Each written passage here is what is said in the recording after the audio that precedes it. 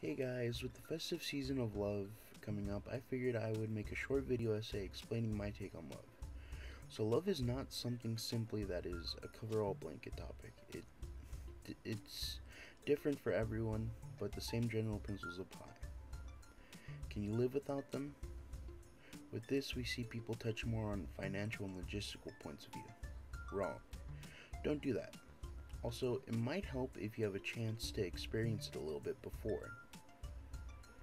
2. Is it healthy in a balanced relationship? Now, with healthy and balanced, not every relationship is perfect, but is it good enough to build off of is the real question. 3. Is it mutual? If it's mutual, it needs to be known.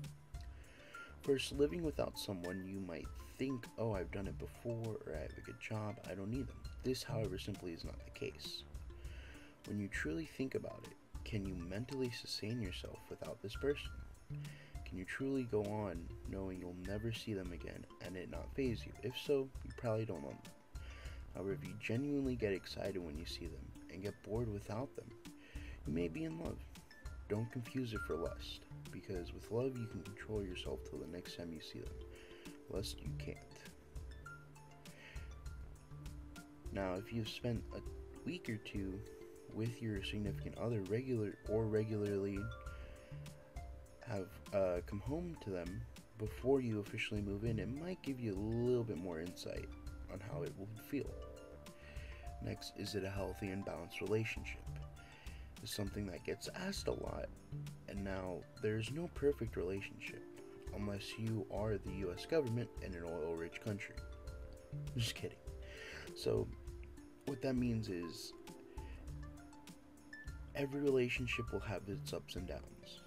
How you deal with them and come out of them determines if it's a healthy, prosperous relationship. You may regularly fight, but after a while of cooling down, you get through it and end up together once again. If you don't fight, it's unhealthy because you're not releasing tension. While it might seem perfect, it actually isn't, because you don't see the person's true emotions and how they feel on a certain topic. And when you fight, making up subconsciously tells you the person sees a fault in you and still states that they may actually love you. All this allows you to build off of and creates a stronger bond between you and your significant other. Finally, mutuality. Feeling these things means nothing if the other person doesn't feel the same. I felt them before. I couldn't go a day without seeing the person, and calling every night was like coming home to them. But I can control myself while at work or school simply because I can look forward to them. Then we had healthy relationship enough to where we did fight, but always came back. However, in being long distance, you can never feel the true connection being in the same room. So she didn't feel the same way that I truly did. Mutuality needs to be known, and it needs to be felt. Otherwise, it won't work out.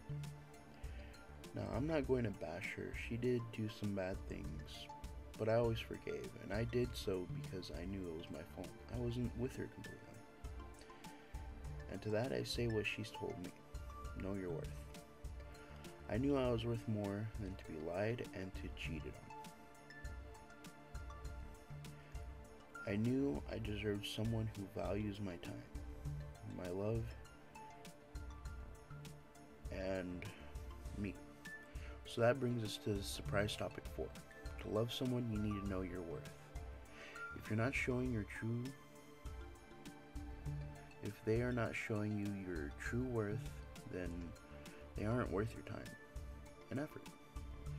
And learning about this, I realized not everyone will let you know you have worth the same way, some will more than others. And that's okay. You just have to find the person who does the right amount you want and reciprocate it back. I learned this from a relationship I recently got into. I know I can't live without her because I have mediocre days without her. Then while we do fight, we end up talking, and from what I can tell, it's mutual. She cares enough to check in on me and how I feel. Finally, she shows me what I'm worth. She listens to me, she understands me, And while she isn't always able to answer right away, she's always there to support me, and being with her, I know I'm worth so much. I just hope she realizes that, at least to me, she is worth so much. While I know it seems like the whole world is ending around us, mine is just beginning. And I hope she's in it because, well, to me, she is it. In conclusion, love is different for everybody. But if you can't live without them, have a healthy fighting habit, or are on the same page, and know you mean so much to each other, love will find its way.